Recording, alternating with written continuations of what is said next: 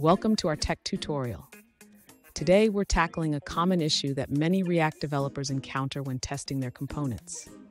Our viewer has a question about a Jest Enzyme shallow test that isn't rendering all elements of their React component. Let's dive into the details.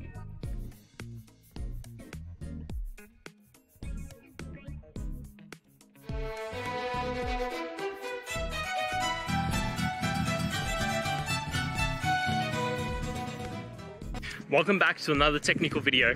Today we're going to be going through your question, answering it, and hopefully finding that solution you need. Guys, remember to stay just a little bit crazy, just like me, and hopefully you get through that resolution. So let's continue on.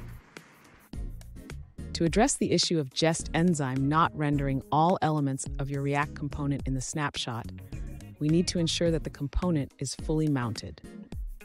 Let's start by understanding the difference between shallow and full rendering.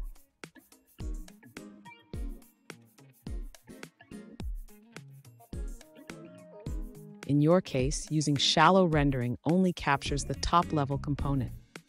To see the details of the Manage Drug Term page, we can switch to using the mount function from Enzyme. This will render the component along with its children.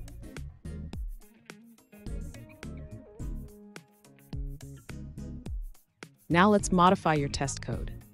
By using mount instead of shallow, you should be able to capture the full structure of the Manage Drug Term page in your snapshot.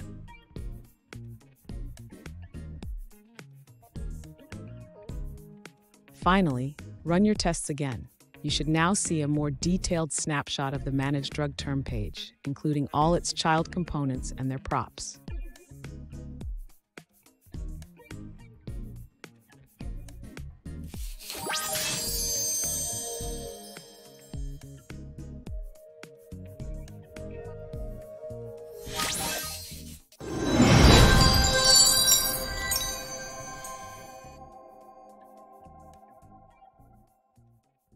Let's now look at a user-suggested answer.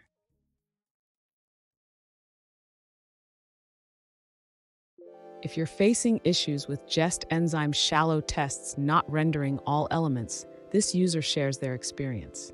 They mention that the problem might be related to the inject sheet decorator used in styled components.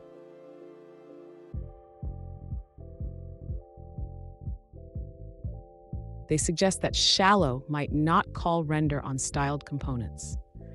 As a workaround, they recommend exporting an unstyled version of the component alongside the styled one.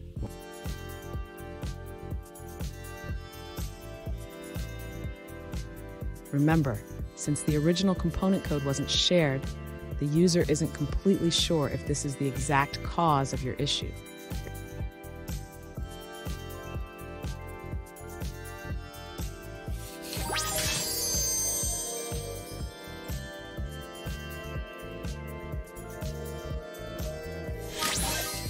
Let's now look at another user-suggested answer.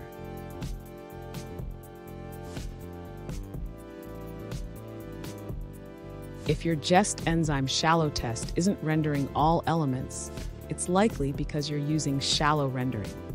Instead, you should use full DOM rendering with the mount function.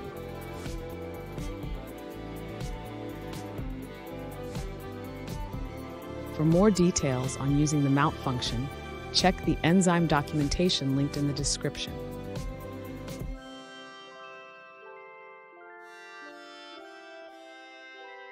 Here's a quick example of a snapshot test using mount. It sets up a component and checks its rendered output.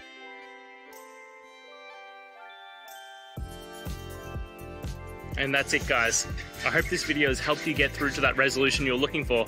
And if it did, please hit subscribe. I'd really appreciate it.